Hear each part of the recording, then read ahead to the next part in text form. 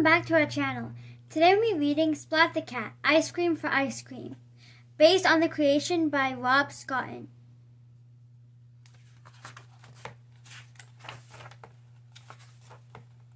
Splat the cat beamed in the back of the bus. His class was on a field trip to the ice cream factory. I could eat 4 ice cream cones a day, said Splat. I could eat 15, said Plank. And I could eat all yours and a million more, said Spike.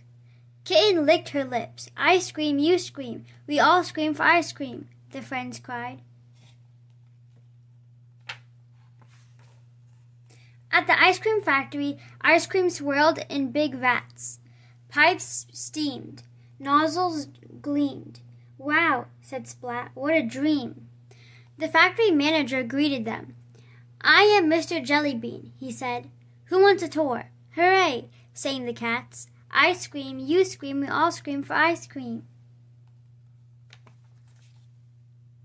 Mr. Jellybean led the class to a back room. The cats' faces fell.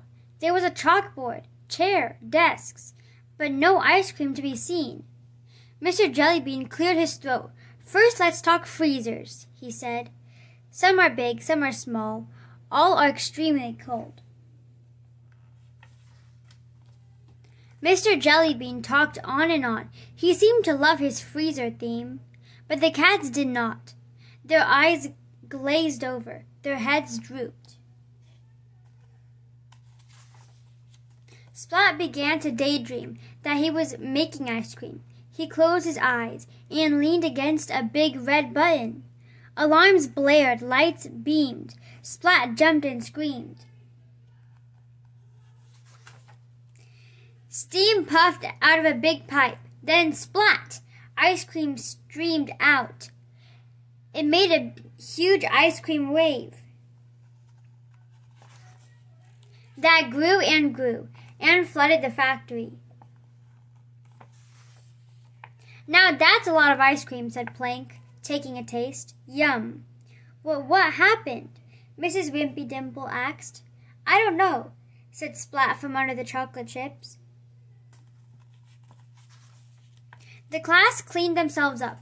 Mrs. Wimpy Dimple counted heads. Everyone was there except Seymour, Splat screamed. I have to find Seymour, he said. He ran back toward the door. Wait, Kitten cried. We'll come with you. We're a team after all. Inside, the team checked out the ice creamy mess. Let's look, they said. Be careful, Splat said. Seymour is so small, we may not see him under all this ice cream. With brushes and buckets, the cats cleaned and ate their way into the factory. Seymour, Splat called, but Seymour was nowhere to be seen. Then the team cleaned and ate their way through the next door. Seymour, Splat called again. The team continued until the factory gleamed, but it seemed Seymour wasn't anywhere under all that ice cream. Just then a blob of whipped cream fell onto Splat's head. Splat looked up. Splat. There was Seymour. He was way up on a beam. He couldn't call out. His mouth was full of ice cream. Seymour leaped into Splat's paw. Then Mr. Jellybean thanked the team. The factory is so clean. How can I repay you? Would you like some ice cream? The cats all groaned. No more ice cream, they said. For now, whispered Seymour. Thank you for joining us for today's book read. We hope you guys enjoyed Splat the Cat, Ice Cream for Ice Cream. Stay tuned for more book reads.